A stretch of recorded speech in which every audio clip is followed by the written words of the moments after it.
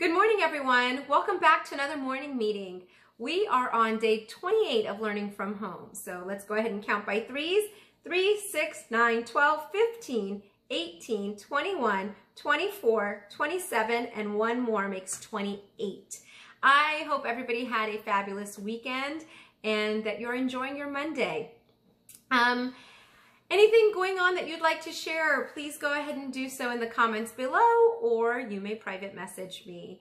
Something fun that I'd like to share is I had a student of mine celebrate their birthday over the weekend, and they had a drive-by birthday celebration that I got to be a part of, and it was a lot of fun and really cool and kind of the new way people are celebrating birthdays, I guess, right now. So that was really neat, and happy birthday to him. So happy birthday, Isaiah. I hope you have a fabulous day today. I believe today's his actual birthday, so they celebrated over the weekend.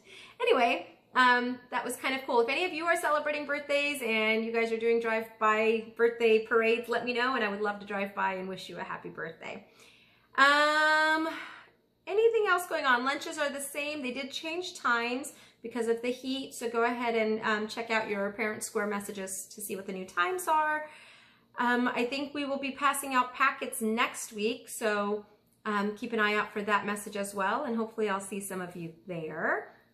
Let's go ahead and get our riddle for the day. I'm no longer giving you the answers in the video, so you have to guess in the comments below, and I've had some fun going back and forth with some friends as they try to guess the riddle. So today's riddle is, what is the only room you can never enter? What is the only room you can never enter?